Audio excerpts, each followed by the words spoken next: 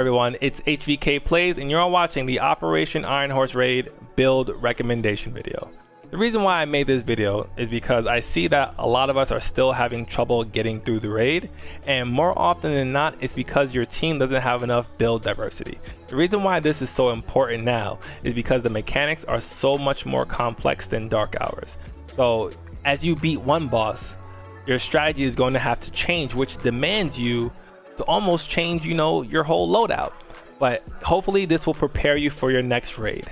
Now, understand that this is a recommendation. Where this recommendation is coming from is that these are the builds that I've had to use myself. These are the builds that my teammates have had to use, and we've been able to get through the raids successfully. Stress-free. They work. Now, also understand that if you are new to this channel, please do not forget to like and subscribe. And also, this is going to be a walkthrough of the builds.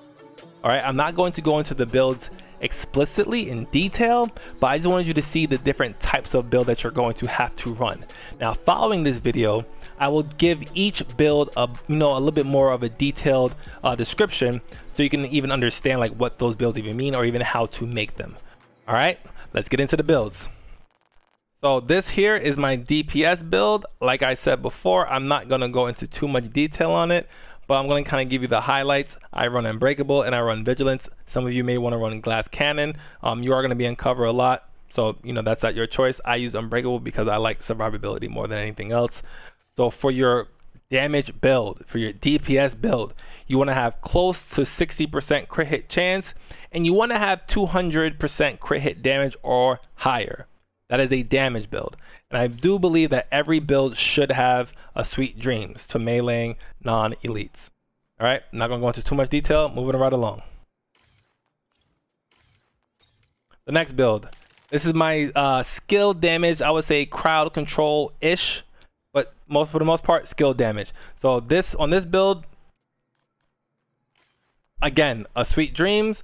This build here is what I used and the C sector. So if you haven't seen that video, please feel free to go do my videos and you can check it out, where this goes into a little bit more detail. But I use this primarily for when I run the C sector role. Like, this is the only purpose for this build, which is kind of furthers my explanation of you having to have more than one build depending upon what role you are playing.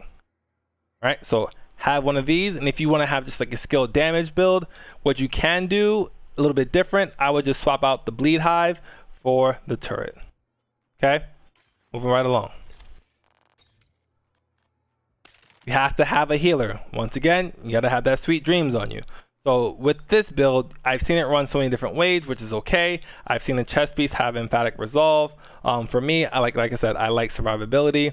And of course, on my backpack, I'm gonna have Safeguard.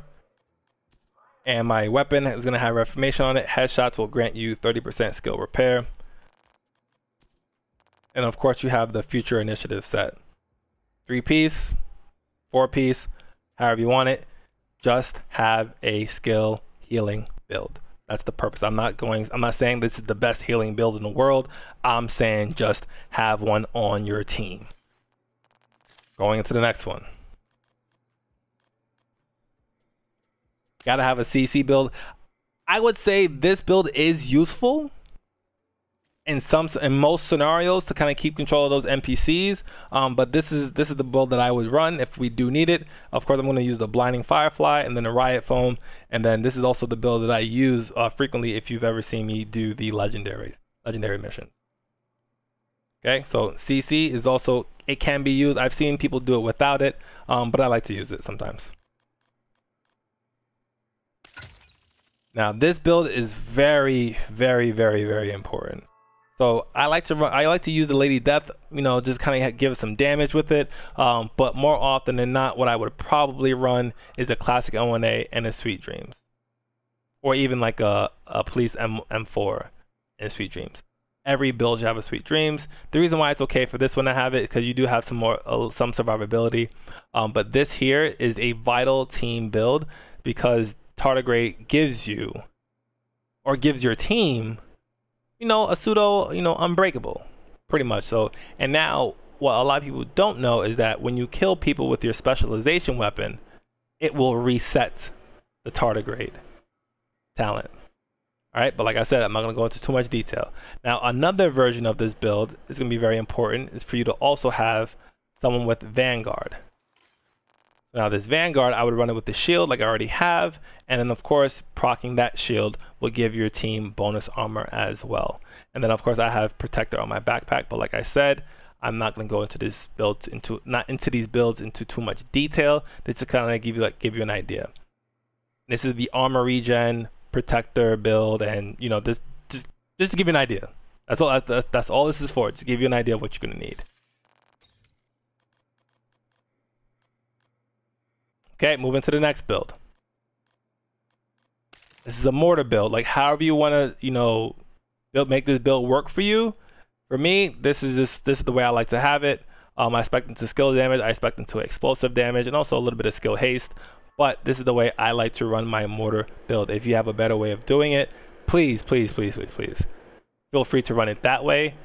So I'll remind you, the purpose of this video was to make, you know, recommendations as to what you should have as far as build diversity. And there you have it. Thank you for watching the Operation Iron Horse Raid build recommendation video. But before you head out, please do not forget to like and subscribe. It's HVK Plays, and I'm out.